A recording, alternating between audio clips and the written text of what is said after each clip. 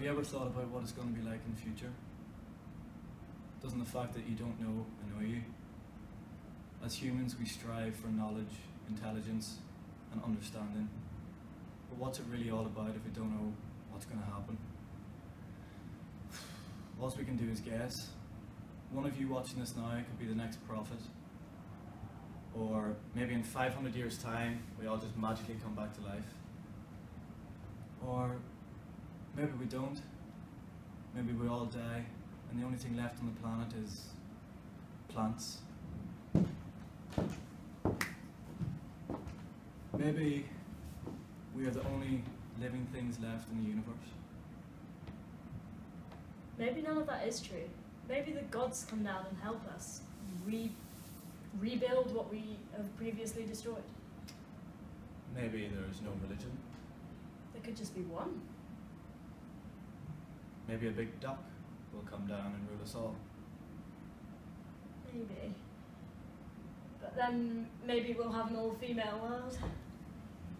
Or we all have both sets of genitalia, so we don't have to, you know.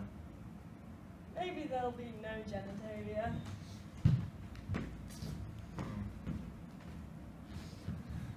Wouldn't it be great if we could grow wings and fly around the world? Or there could just be a tunnel that's built around the world, so you could just go around in one day. Or we could shrink to the size of ants and make big houses made out of mud. What happens if none of that's true? And we're all just dead?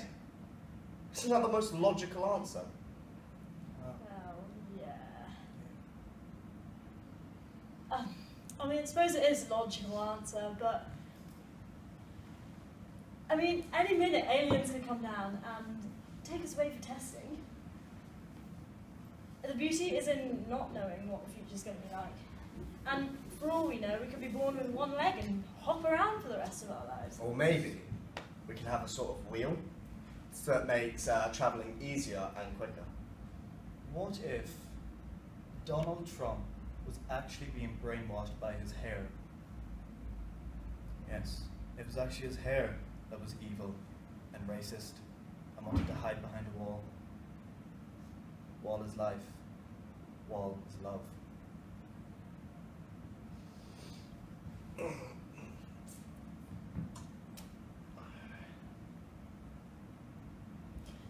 What happens if say all the countries are just one big blob stuck together and you jump from country to country, so you could just jump from America over to India and you're there. But the climates stay the same. So you're jumping from like really, really cold to really, really hot. Maybe there'll only be a certain amount of people left, so we'll have to go live on an island like Madagascar, so we know where everyone is, and we don't lose anyone, so we can just live on forever. What happens if the population's too big? And you have to do a Hunger Games type scenario with 100 people and doing it twice a year. But maybe there'll be a perfect amount of people everywhere, and every country will get on. So there'll be no war, and you can say whatever you want without offending anyone. Climate change. I think that we will be all underwater in the future. And so we're just going to have to follow the steps of our good friend Noah and build an ark and all become sea men. But what happens if we see climate change for being really, really bad, and we decide to try and fix it before it gets like that? There could be a massive war. Like, you know, like World War III, but massive, and everyone uses nuclear warheads, and then the world suddenly becomes a wasteland. Maybe there'll be no government, and we have to cage them up like animals, and we'll parade them through the streets naked and get to throw tomatoes at them, just like the olden days. What if David Cameron actually paid back the money he stole. What if, in the future, we forget how to talk? So then, the only way we can communicate is by, you know, text messages or stuff like social media and technology and stuff like that. You know, text messages and stuff like that. Yeah, maybe we'll lose all technology and we'll like have to go back to the Stone Ages because we've forgotten everything and have to hunt animals with wooden spears. What happens if technology becomes way more advanced and they start making human robots and therefore the human race becomes extinct because these robots sound like us, they eat like us, I don't know, they just are us and you can't tell who's human and who's robot. But what if, in the future, you could sell yourself as like a helper, you know, like a slave, per se. You know, you can go around, you know, help people in their houses, tidy up and stuff. But, you know, there'd be rules and regulations because, you know, slaves, they're not right, are they? But, you know, like, you could sell yourself, be a cleaner and stuff like that. But you'd only do it if you're, like, really hungry, you know, like slaves were. No, slaves. Yeah. maybe evolution will start to go backwards, and we'll start turning into like monkeys. And, What?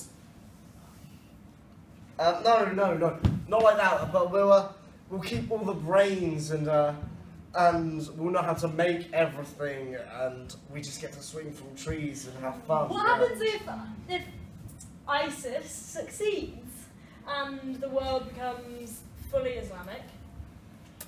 And obviously, if you don't believe in that, then you get killed off. Jihadi! That's Hitler's way. What if there was a revolution to stop that, of course, ISIS, and they trained master assassins to reclaim what was theirs? No. No, yeah. What if, in the future, we develop the means to speak to animals, but only the important animals, you know, like cats and dogs and stuff like that. And, you know, because you see, we dedicate all our time to speaking to our animals. But after we develop it, we speak to our pets, and you know, turns out they actually just hate us and just using us for food because we're making them like idiots all the time. But yeah, that could happen. Maybe cats. What they'll do is they'll make like a really big like gang or a cult, and they'll start killing people that don't like them, and yeah, they'll basically just take over the world, and they'll make our houses into cardboard boxes just for their pleasure. Yeah. Not ideal. Probably not, no. But hold on, what if B.O.B. You know, in one of his songs, he said the world is becoming flat. What if the world is actually becoming flat, and the people are kind of like on the edges, or just like falling off, and then people are like, oh my god, where have they gone? But then no one knows where they've gone because, to be quite honest, they're just falling off and they're just floating around in space somewhere, to be quite honest. But what if that actually happens? Maybe the world will become so inhospitable that we can't live on it anymore, and we have to move to another planet. But we adapt to breathe in outer space, and we could just fly around. But what if technology, listen to this, instead of armies and wars and stuff, we'll still have wars, but you fight wars like you're playing like Call of Duty or something, so you'd have two teams of like specialist robots and stuff, and then you'd be controlling it from your little bunker, they'd be controlling it, as like, until like one set of robots start, and then the other one's like named victors and stuff. Well, they're not going to be called Victor, but you know, victors in like victory. What if, in the future, we find out that we're actually a colony of bacteria on a single blade of grass, and that when anyone runs past us or bumps into us, that is all our natural disasters, hurricanes, tsunamis, you name it. Look, Ooh. What happens if they bring back the death penalty? You know, you could die for the tiniest little things, like stealing a chocolate bar. A what?